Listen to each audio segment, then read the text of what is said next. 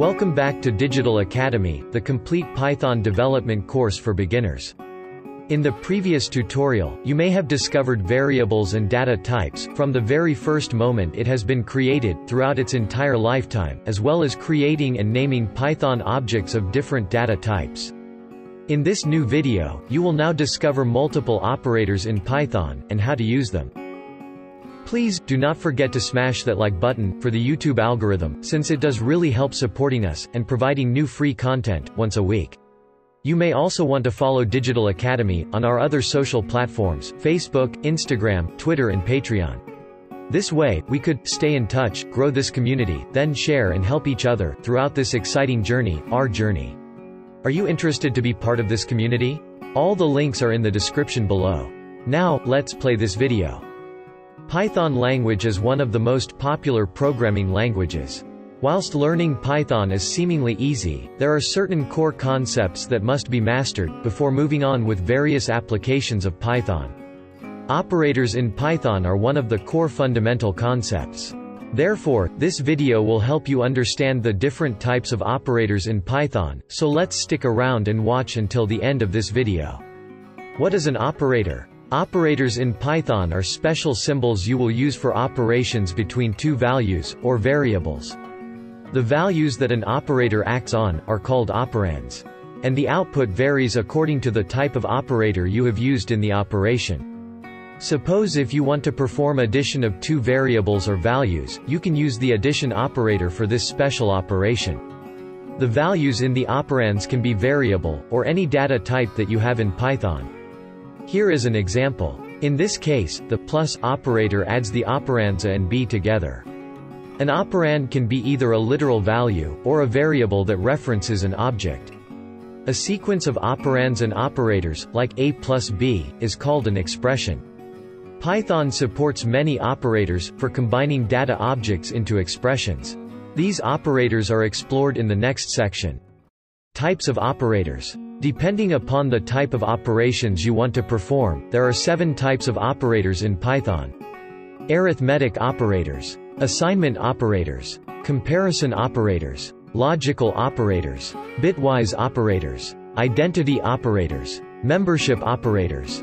Arithmetic operators. Arithmetic operators are used to perform common mathematical operations in Python, like addition, subtraction and multiplication, but also division, among so many others. Below are the arithmetic operators with symbols, and their meaning. These are simple mathematical operators that you will use, while doing an arithmetic operation in Python. Apart from these 4 basic arithmetic operators, you also have exponential, modulus and floor division operators. Please note that the result of standard division is always a float, even if the dividend is evenly divisible by the divisor. Whereas the fractional portion of floor division is truncated off, leaving only the integer portion. Assignment operators. Assignment operators are used to assign values to the variables, or any other object in Python. For instance, x equals 5 is a simple assignment operator, that assigns the value 5 on the right to the variable x on the left. There are also multiple compound operators in Python, like x plus equals 5, that adds to the variable and later assigns the same. Therefore, this is the equivalent of x equals x plus 5. Comparison operators. Next, let's move forward to the next operator, comparison operators, which are used to compare two values.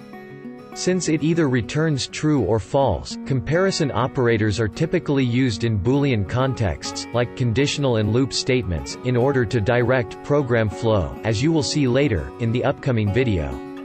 Following are the comparison operators that we have in Python: greater than, lesser than, equal to, and not equal to.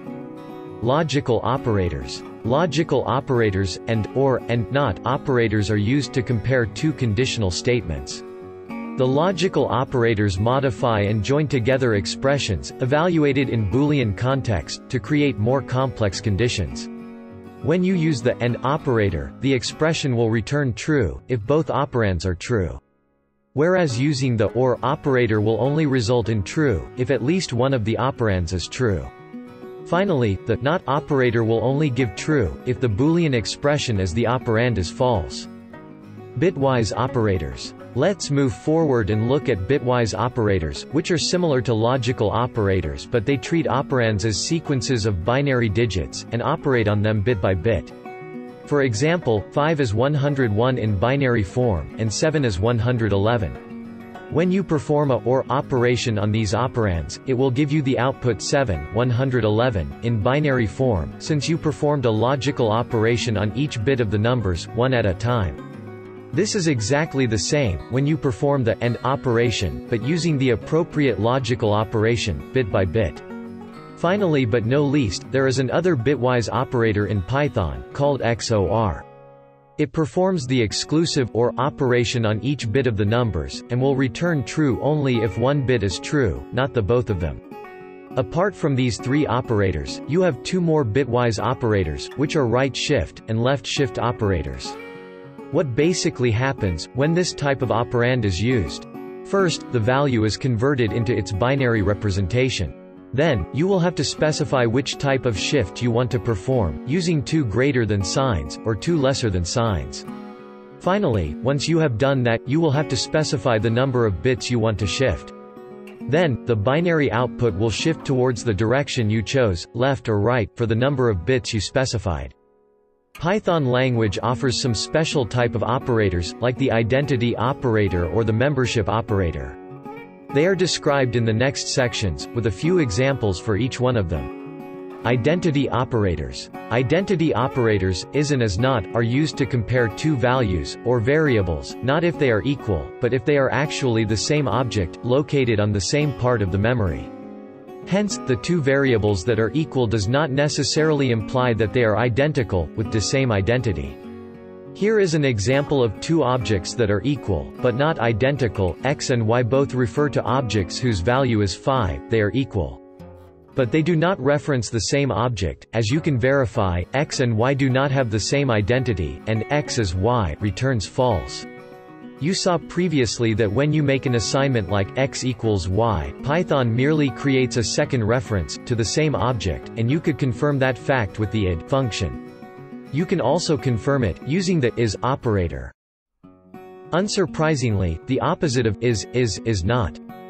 Let's move forward to the last type of operators. Membership operators. Membership operators, in and not in, are used to test whether a value, or variable, is found in a sequence, string, list, tuple, set or dictionary. Following are the membership operators that we have in Python, and return a Boolean.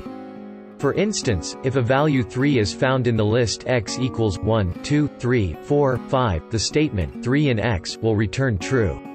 On the other hand, the statement 3 not in x will return false, since 3 is not an element of this list. Operator precedence. All operators that the language supports are assigned a precedence. In an expression, all operators of highest precedence are performed first. Once those results are obtained, operators of the next highest precedence are performed. So it continues, until the expression is fully evaluated. And any operators of equal precedence, are performed in left to right order. Here is the order of precedence of the Python operators you have seen so far, from lowest to highest. Operators at the top of the table have the highest precedence, and those at the bottom of the table have the lowest.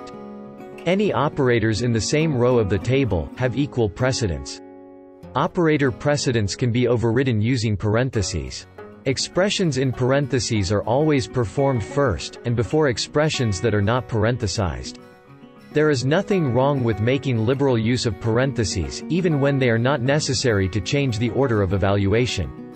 In fact, it is considered good practice, because it can make the code more readable, and it relieves the reader of having to recall operator precedence from memory. You now have a complete overview of various operators in Python, but keep in mind that, when two operators share an operand, the operator with the higher precedence goes first, so are expressions in parentheses.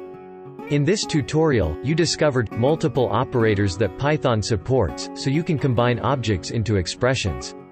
You should now have quite a good understanding of the assignment, logical and comparison operators. This way, you are fully prepared to explore conditions in much more detail, so you can now control the execution flow of your Python program, if-else statements, which will be covered in the very next upcoming video. So, do not waste any minute of it, and join us in the next episode. Digital Academy, learn free. Thanks for watching this video. Please subscribe. Hit the notification bell, like, comment, and share.